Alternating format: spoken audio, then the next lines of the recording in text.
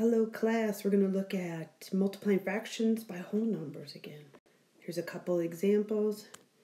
Remember, you can think of it as repeated addition. This would really be 1/6 6 times because you're multiplying it by the number 6.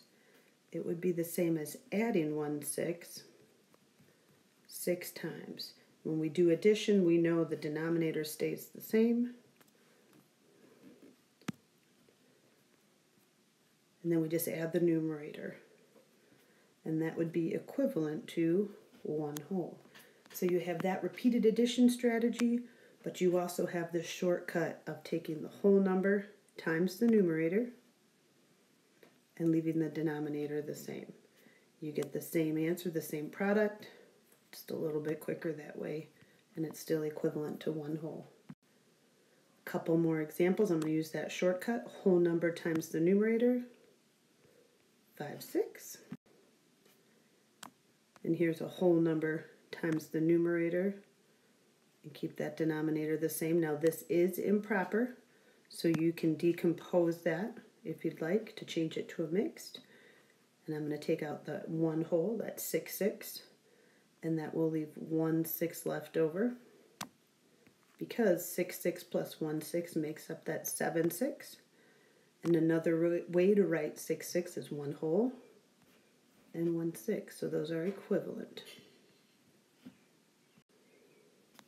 You'll also see some fractions on a number line. So complete the multiplication sentence that matches the model. You can see the fraction is 4/3, so here it is, 4/3. How many times are they doing it? Once, twice. And what does that give you? 8/3. Again, on the number line, your fraction is 3/3. That's really 1 whole. You're doing that twice, so 3/3 plus 3/3 is 6/3. Or another way of saying 6/3 is 2 whole. This time they're giving you the whole number and the product, the answer. They want to know what fraction you're multiplying by. Well, remember, the denominator is going to stay the same. And the numerator is whole number times the numerator equals 10. So you need to know 2 times what is 10. And we know 2 times 5 is 10. So the fraction is 5/6.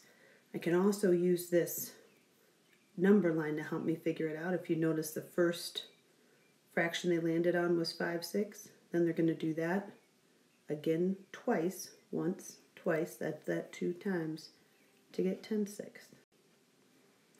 This time they're giving us the fraction. We have to see the whole number, how many times they do it, to get 4/8. Well, if you tell by the picture, once, twice. They do it 2 whole times. You can also tell by the numbers. Remember, the denominator stays the same, and it was 2 times what is 4? Well, 2 times 2 is 4. Hope this helped you with your IXL today, guys. Have a great day.